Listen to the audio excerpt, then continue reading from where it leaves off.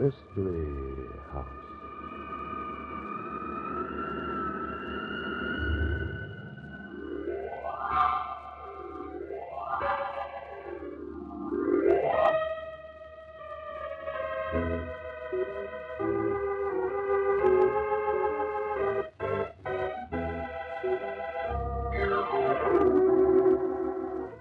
Mystery House, that strange publishing firm owned by Dan and Barbara Glenn, where each new novel is acted out by the Mystery House staff before it is accepted for publication.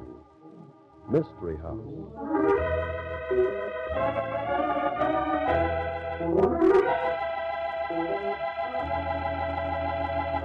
Well, you know, Mystery House has never published a baseball novel, Barbie. If we can catch the baseball fans and the mystery fans, we really have something. Well, this baseball story we're trying out tonight has some good mystery elements to it, and also an exciting baseball game. Yeah, does somebody kill the umpire? I'm not saying who gets killed. You'll see. Say, I wonder why it is everybody at a ball game always yells, kill the umpire. Oh, that's easy, Tom, because his word is law. You have to take his decisions whether you like him or not. Of course, Mr. Glenn. That's one of the few places in America where you are not allowed to make your own decisions. Now, with us, it's a question of stating your case simply and briefly. The rest is up to our listeners. For example...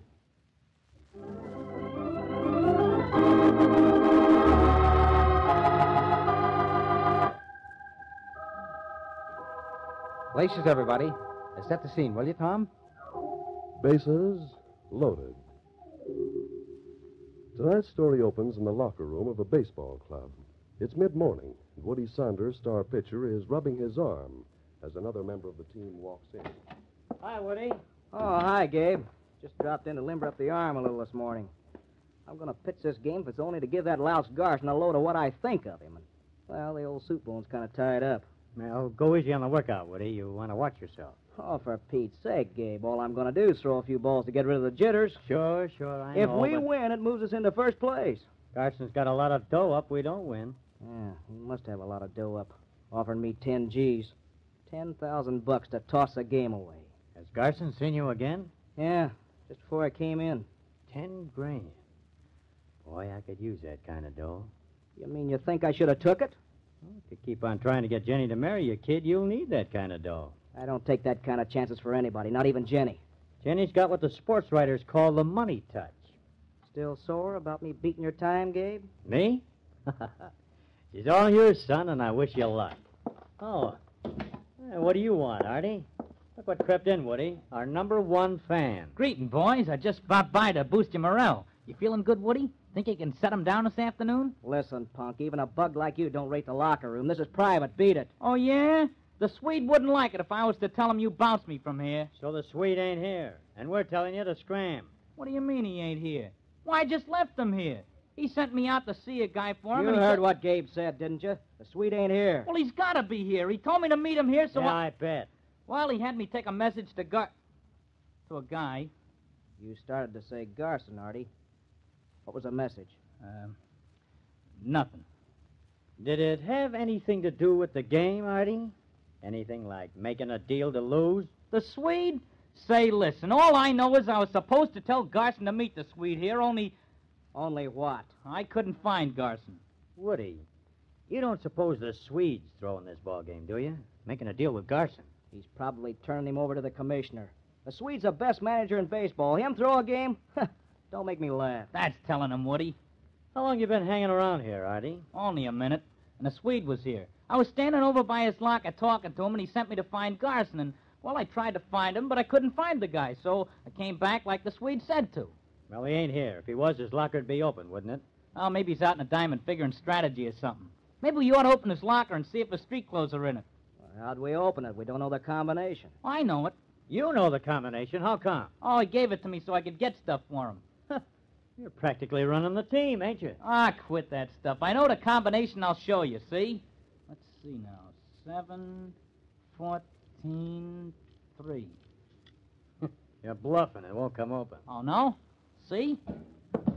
No, It's a Swede. Dead. Yeah. With a hole in his head.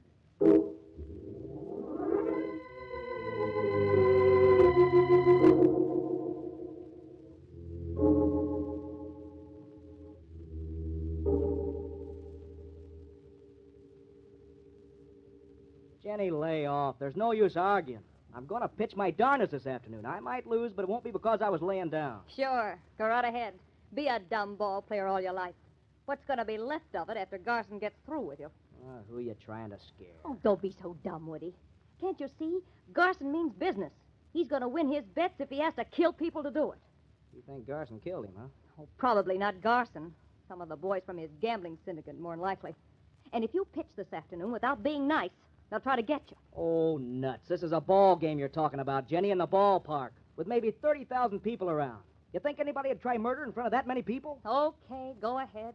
You're a smart guy. You know all the answers. I've been knocked out of the box, baby, but nobody ever scared me out. I'm not scaring you. I'm telling you. You could be a dead ball player. Cut it out. I'm pitching. To win? I ought to slap your face for that, Jenny. I never pitched any other way. Even if it means you and I are through? What are you talking about? You heard me. You wouldn't walk out on me just because I stayed honest. You're walking out on me. Jenny, get a hold of yourself. Just because the Swede got Sure, killed... he got killed. And the police ought to know right now that Garson's boys did it. But they won't catch him because he's too smart.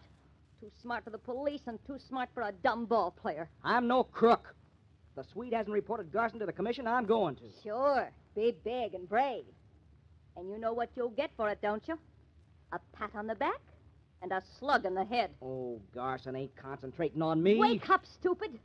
You're the guy with the stuff. The fireball artist. The toughest pitcher on the team. If he can get rid of you, the ball game's in the bag. You think one pitcher can win a ball game single-handed? Jenny, you're funny. Go ahead and laugh, then, while you can.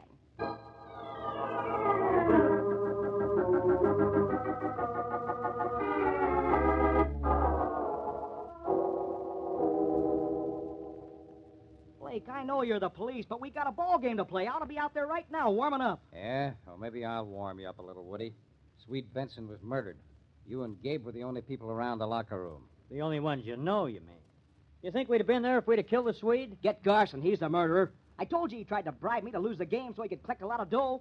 What do you need? Maybe Blake's afraid of Garson, Woody. Maybe Garson's got too much pull. Why, you... Look, we're watching Garson. Don't worry about that. And, Woody, your story about Garson sounds good. If you had a motive of your own, it'd make a pretty nice cover-up. Listen, Blake. There was no reason in the world why I should murder Swede Benson. He was a good manager, and he treated me okay. You're ambitious, aren't you, Woody? You'd like to be manager of the club yourself, wouldn't you? Why, you listen up. Yeah, you'll behave yourself. I can throw you into jail, chum, anytime I want to, on suspicion of murder. Why don't you go ahead and do it? That'd leave your friend Garson a better chance of collecting these bets. Woody, don't get the guy sore. You two and this nut Artie were in the locker room when Swede Benson's body was found. Artie showed up and found you two together. Woody, you'd have been there alone when Gabe showed up, right? Well, yeah, but... Right. The coroner says Swede has been dead less than an hour when the body was found. Say 45 to 50 minutes. You and Gabe were talking together about a half an hour. That leaves 10 to 15 minutes time for you to kill Swede and stuff his body into the locker. Yeah? Listen, I got there just a minute before Gabe. And you can prove it, I suppose. Where were you before? I'd been to see Jenny. Blake, you're all wrong. Woody couldn't If he have... didn't kill the Swede, he ought to be able to prove it then. He's the one suspect who was on the spot at the time of the murder. What about that guy Artie? He was running in and out of the locker room all the time. No, Woody, that's a little far-fetched. No motive. Or, maybe you can give me one. Me?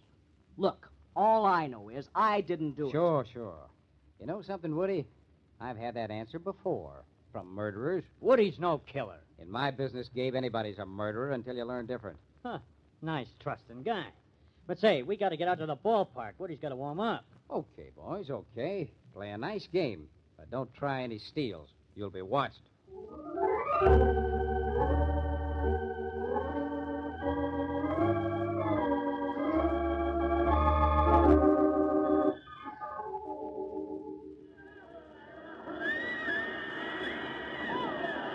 Yes, sir, folks, one of the tightest ball games of the season.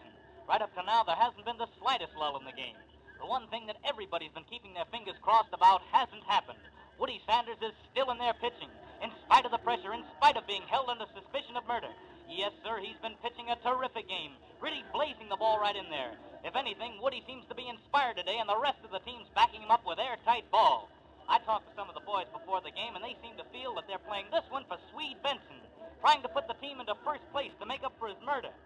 Well, it's the last half of the ninth, and Woody's got a one-run lead, but the bases are loaded as a result of 2 singles and an intentional pass. There are 2 out, and if Woody can take care of this pinch hitter coming up to bat, he's in. But it's still anybody's ball game. Woody dusts his hands on the rosin bag. Now he steps onto the mound and gets a sign. He looks like he has murder in his heart. There's the windup and the pitch. Strike 1. Gabe Stewart trots over from short and gives Woody a pat on the back. Still 3 men on and 2 out. Woody still has that murderous look on his face. Well, now he's set. Here's the pitch. Ball 1, low and outside. Catcher fires the ball out to the pitcher. Now Woody steps back onto the mound. He's taking plenty of time now. The windup, the pitch, strike 2. If he can sneak 1 more across the plate, the game's over. He's grinning now. He steps back in the box, and just a second, I think he slipped. Yes, his foot slipped in. No? Well, this is a little confusing in the middle of the windup. The crowd's going wild. Ladies and gentlemen, something has happened out there. It looks like Woody Sanders has collapsed. Just a minute, I'm getting a report from the field. All right, thank you, Johnny. Oh, no.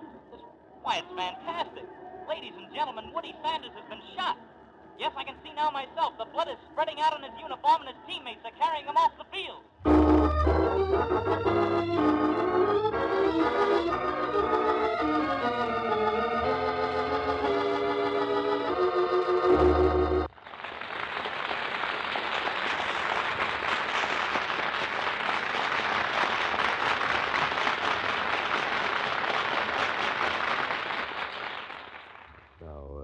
That's what I like in a ball game. Excitement. But who killed Swede Benson and Woody Sanders? And wonder who won that ball game. Well, the second act of Bases Loaded should solve it. Meanwhile...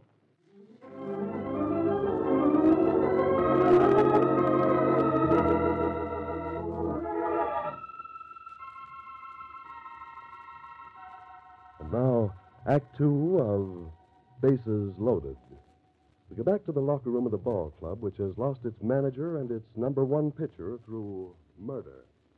The coroner says the bullet entered Woody's body at a point between his right shoulder blade and his spine.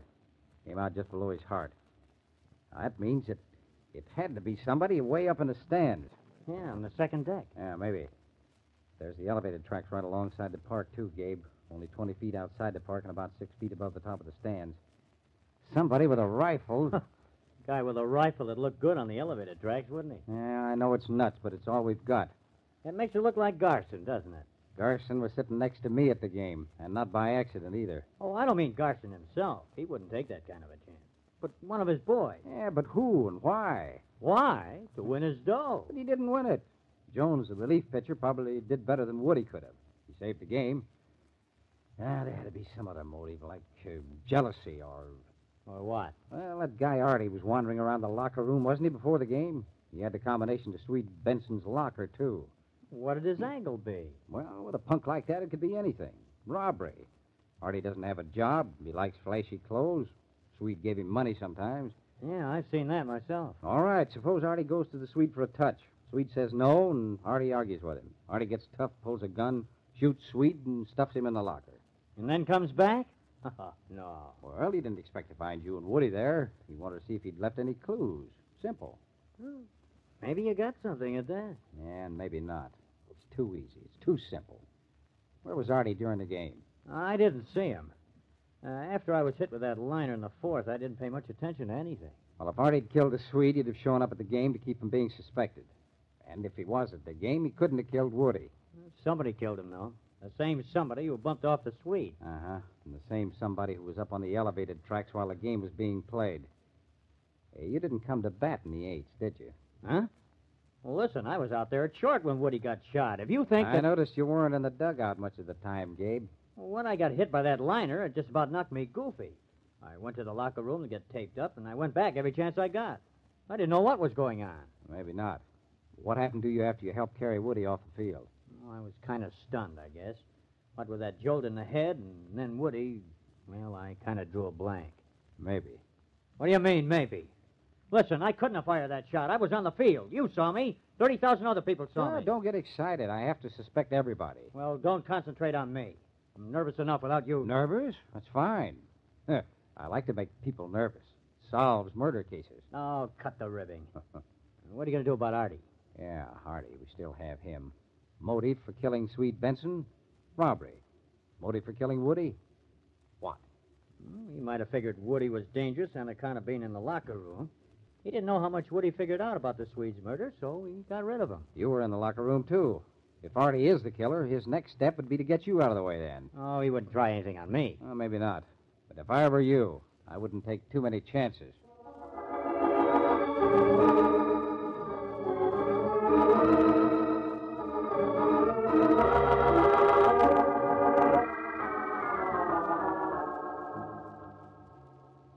You already know why I didn't go to the game, Lieutenant Blake. I told you. I saw it Woody. I warned him about it. I had a feeling something was going to happen. Oh, psychic, huh? You're quite a baseball fan, though, Jenny. First home game you'd missed, wasn't it? So what? I was mad at Woody. I told him not Mad, huh? Mad enough to kill a guy? to... No. I just didn't go to the game. I was here in my apartment all the time, every minute. Alone? Yes. Oh, well, no. Wasn't going to mention it, but Artie showed up. Oh, Artie. Now we're getting somewhere. Artie, the baseball kid, and Jenny, the baseball girl. Oh, stop it. I don't know what you're getting at. All I know is that Artie came in about the beginning of the 6th inning. The 6th? Yes. I was listening to the broadcast. Artie came in and said he hadn't been able to stay at the game after the way he'd seen Swede Benson. Swede was about the only friend Artie had. Mm-hmm. And Artie listened to the rest of the game here, hmm? Well, he didn't have anywhere else to go. Was he here when Woody was killed? No, he got nervous about the 8th inning. Said he couldn't sit still, thinking about Swede. Ah, so he left about the 8th, huh? You seen him since? No. He said he'd be back, but I suppose he heard what happened to Woody. That must have upset him worse. But you're not upset. What do you mean? Jenny, you need some time to think up a good story. And I can fix it up for you. Come on. You're going to the station with me. The station? The police station? Why? Well, until we find Artie, your alibi isn't worth a plugged nickel, Jenny. You say you were here in your apartment, but... Well, without Artie, it doesn't stand up. Alibi. Listen, I told you I was here. Yeah, I know. But I've been up on the elevated tracks, Jenny, and you were careless enough to drop this letter. Elevated tracks? Letter? What letter? This letter from Gabe Stewart. I don't know what you're talking about. Hey, look out! What the... Artie, how did you get in behind that curtain? Shut up, Jenny. Artie, what are you doing? How did you get in here? Never mind. Come on. Artie, maybe you killed him. He's a policeman. Come on, I said. He was all set to hang you. He had you in a tight spot, Jenny, with that letter. Let's get going, fast.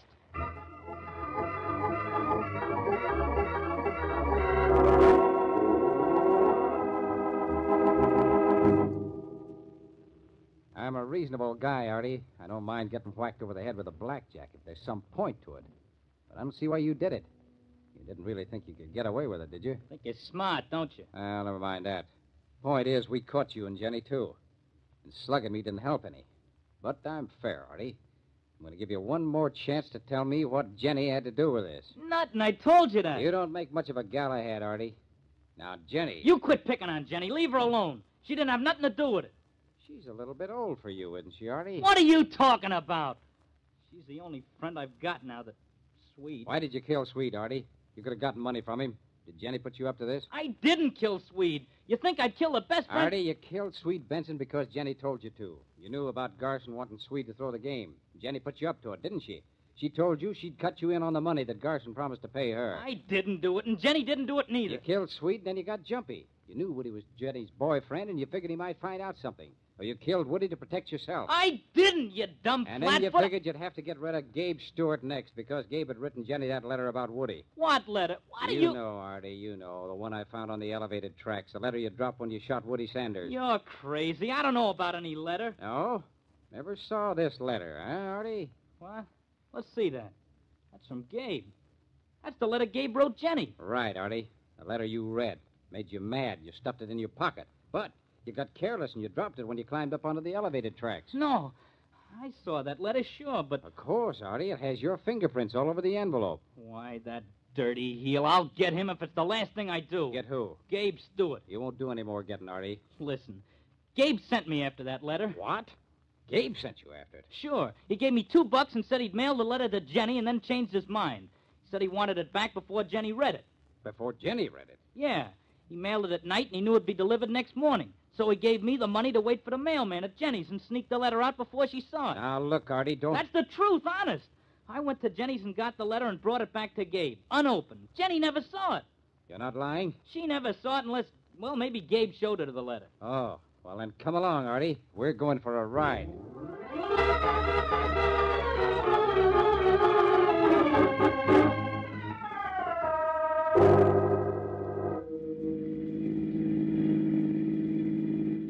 I know this is the street where he lives. He's got a one-room apartment. Maybe you'll get out of this yet, Artie. Hey, look! That's Gabe getting into his car right in front of the apartment house. Hurry up! We'll have to stop him. Hey, step on it. He's driving away. Yeah. For Pete's sakes, Lieutenant Blake, he's going to get away. Don't worry, Artie. We'll get him. But you've got nothing on Gabe anyway. That letter, Artie. Gabe dropped it on the elevated track on purpose. It's kind of crazy. Sure, like a fox. He sent you after the letter so it'd have your fingerprints on it. He wanted to clear himself of suspicion, so he picked on you. He figured your fingerprints would be a cinch to get you hung for the murders of both Sweet and Woody. Oh, can't you get any more out of this tub? He's doing over 80. We'll get him. This next corner's the place. Hold on, kid. Hold on. Okay, Gabe. Come on. Climb out of there. Hey, what is this? You're trying to run me off the street? You might have... Don't work so hard being innocent, Gabe. Huh? Can't a guy go for a ride You're without going for a ride, all right, bud. But not in that convertible. You think you can frame me? Listen. I read your letter, Gabe. You made just one mistake. You didn't figure on Artie coming to Jenny's rescue. I don't know what you're talking about. When Artie hit me over the head in Jenny's apartment, I knew he wasn't the murderer. Because no murderer would worry about me trying to catch somebody else. Oh, no. He'd love that. You try to frame me with that letter. Yeah, he's right, Gabe. You figured if you wrote a letter to Jenny telling her about your troubles with Sweet Benson and that you knew she was working on Woody Sanders, it'd look like the kind of a letter that'd make Artie sore. Getting him to get it and then leaving it on the tracks with his fingerprints on it, that was kind of cute. Oh, you're nuts. I couldn't have killed Woody. I was right there on the field. Ah, that was a honey, Gabe. Big league staff, you betcha. There's only one guy on the baseball field who's always exactly in the same spot when he starts a play, and that's the pitcher. He toes the rubber on the pitching mound, his arms up. A set target. What are you talking about? That whole business about the elevated track was a lot of malarkey, just to throw us off the track. Huh? Sure, you left the letter on the tracks. You had plenty of chance to do it. But the shot wasn't fired from there. No? Where was it fired from, then? Well, the easiest place to fasten a rifle firmly would be on the light tower on top of the grandstand. You could sight it right down to the pitcher's mound and wire it there. And then I suppose it'd go off just by hollering speak to it. The rifle aimed and wired into place. All you'd need would be a gadget of some kind to set it off. Yeah, quite a gadget. No, not so tough. A gadget like, well, maybe one of Garson's boys sitting up near the radio booth, all set to pull a string at a signal from you from the field. A string tied to the trigger of that gun. Oh, you're nuts. Mm-hmm, maybe. We'll go out and take a look at that light tower anyway.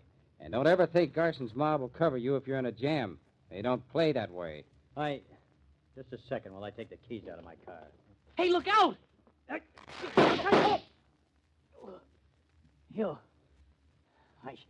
I shoulder you. Yeah, I'm not a fixed target like a pitcher on a mound, Gabe. And that revolver of yours wasn't wired into place. Sweet Benson and Woody both had it coming to him. The only reason Woody even talked to Garson was to try to get something on me. Woody and Sweet were fixing it to throw me out of baseball. You dirty crook, and trying to hang it on to me. You. Always in the way. I could have... You could have done a lot, you could. One murder wasn't enough. You had to make it a double-header. And you make 2 hits. Yeah, 2 hits. And also 2 errors.